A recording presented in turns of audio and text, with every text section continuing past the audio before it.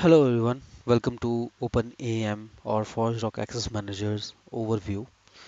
So in this particular session, we are going to have a basic understanding of access management on the first place, and then we'll be describing what are the common access manager components, as well as we'll be describing how we can locate the access manager's resource in the ForgeRock Backstage website. So let's talk about basic access management first.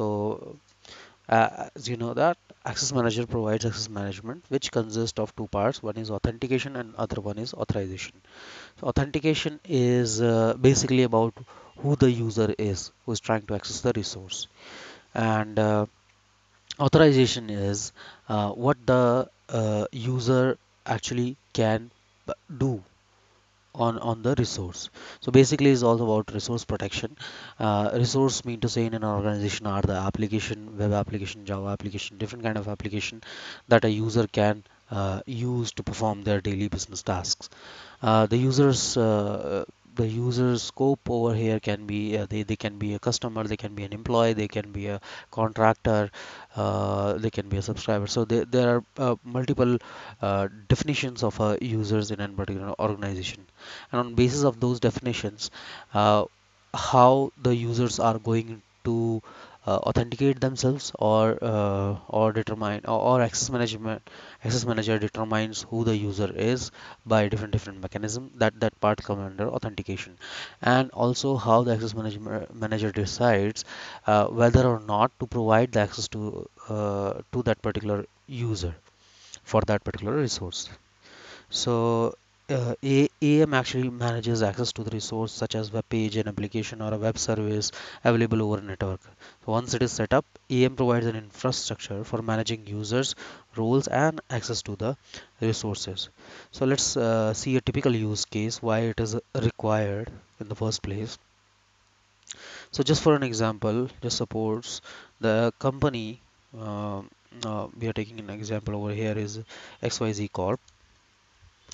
So XYZ Corp has around hundreds of applications uh, um, built for their enterprise, which users can use, and the users have a wide range. Like users can be customers, users can be employee and contractors.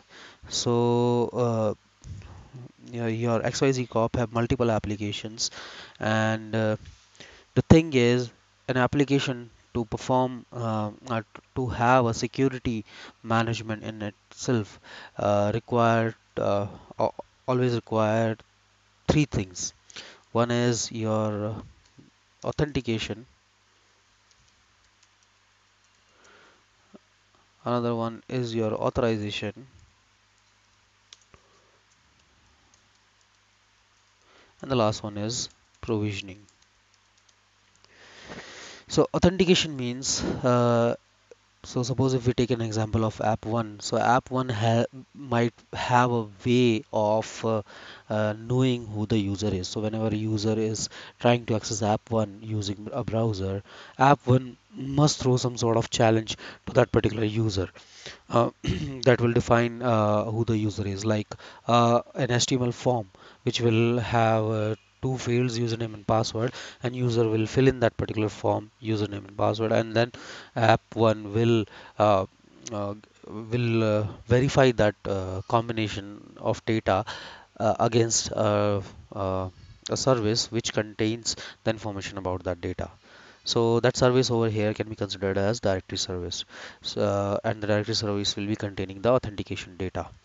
So your app one has to first of all manage a backend directory service or a data or a backend or a database which contains the authentication data. And app one must also implement the uh, the challenge module, which will define how the user are going to pass on the information about their credentials to app one. So these two things comes under the part of authentication. So these things has to be implemented for app one. Next, app one has to decide whether or not this particular user should be able to access its resources. So resources can be in a bunch, like app one want all the resources to be used by an authenticated user, or we can app one can choose to decide what part of the resource can be accessed by the user. So there is a differentiation in the user, like there will be a normal user who needs access to the basic home pages, or some of the basic functionality to perform their day-to-day tasks. But there is another type of user which is admin, which will require elevated access in that particular application to perform their daily business. So in that case, app one has to define a way to determine whether or not this particular user should be able to access this a specific resource within app one. So if we start defining, this is the challenge, and this is the backend, and and then this is the authorization service, or yes. So this is the authorization service. So these things has to be implemented within an organization, within an application. Simply, another module will have to be implemented, which will determine the uh, how the resources are populated in the backend. So that particular module is known as provisioning. So the app one can decide how the users are created at their backend. Before the user is trying to access the resource must have an information about the users beforehand, right? So there are multiple ways of implementing that kind of functionality, like app one can enable the user registration so that user can directly register themselves, give their username, passwords, give their username, select their password, choose their passwords. After that, they can choose certain security settings at the start, and they can give the contact information, like email address and all, how application will be able to notify the users for any kind of changes. So all these kind of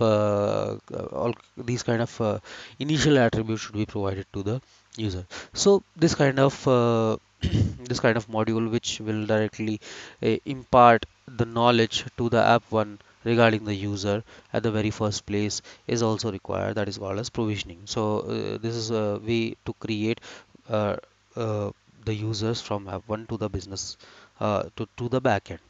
So this particular implementation of the modules makes application one very heavy.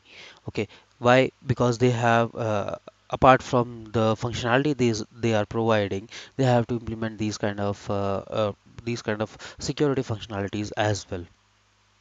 Now, the thing is, since your corporation have multiple applications, suppose there are 100 application, all of these should be implemented in each and every application underlying.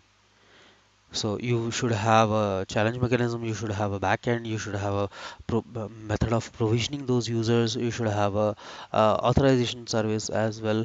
So all these things uh, will means if that these things these four modules are implemented for each and every application, the cost of maintenance and implementation becomes very heavy for an organization. Also, the thing is, uh, the user experience will also not be very good, because users must register their account in each of those application. Suppose there are 100 applications, they have to register their account 100 times.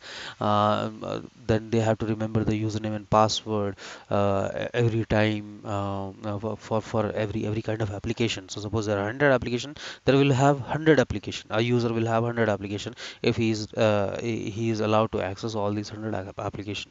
So that is a kind of cumbersome process for a particular organization. It imparts higher cost, and higher cost of implementing a security module. Also,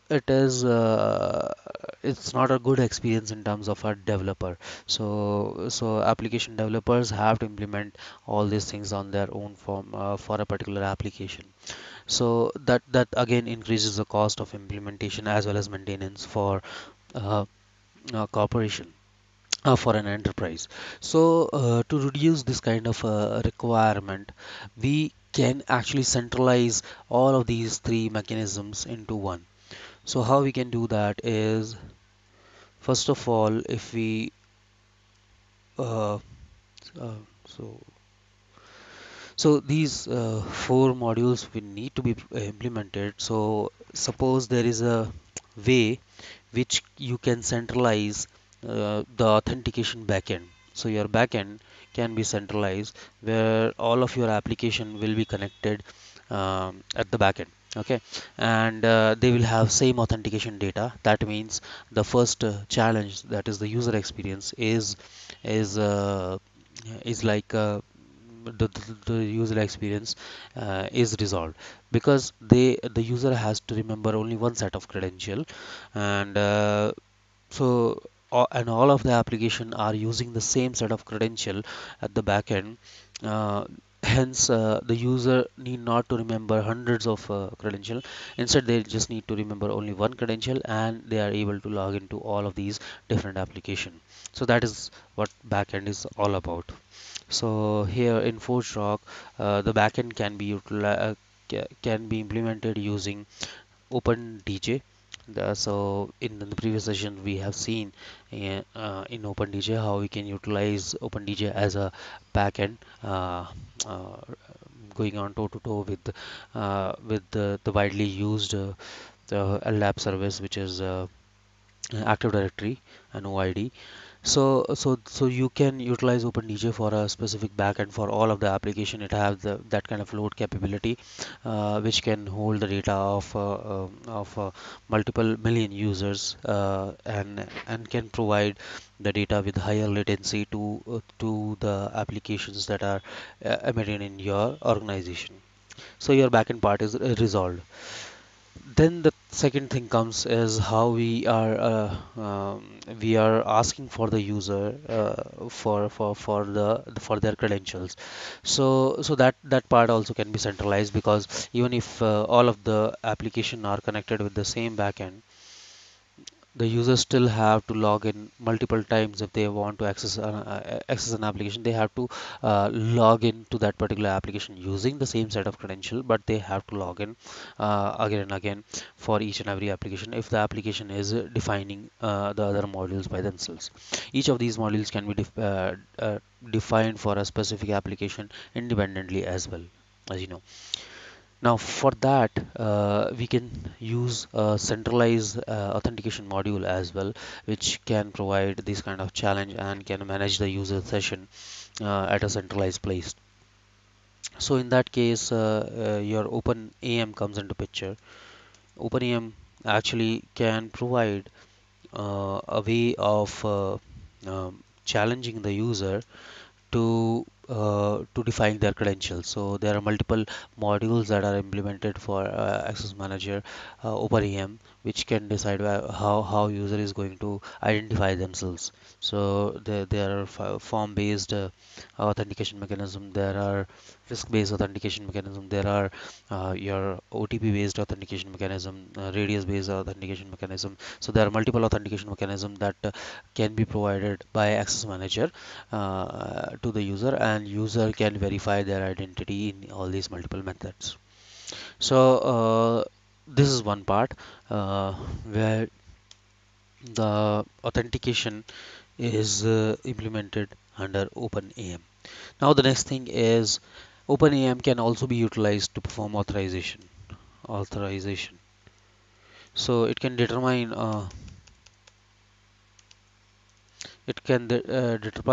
whether or not the user who is already authenticated will be able to access this particular application on the basis of the different kind of attributes that is available for that particular user.